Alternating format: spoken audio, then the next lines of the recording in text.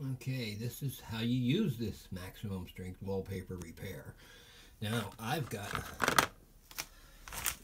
it came loose right here in this corner, so I'm just going to paint everything with gobs of it.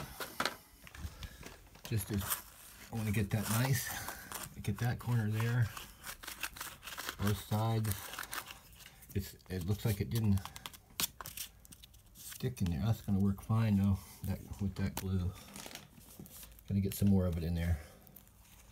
And I'll just have to let it dry for a little while, but that's it.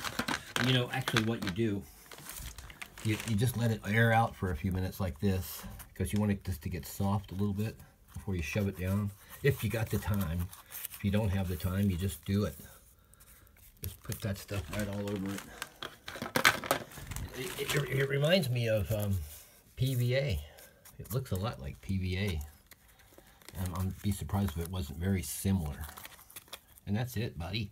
Let it dry for a couple minutes and then shove her down. And if you was in a real rush, you just have to keep on painting and hope it works, hope for the best.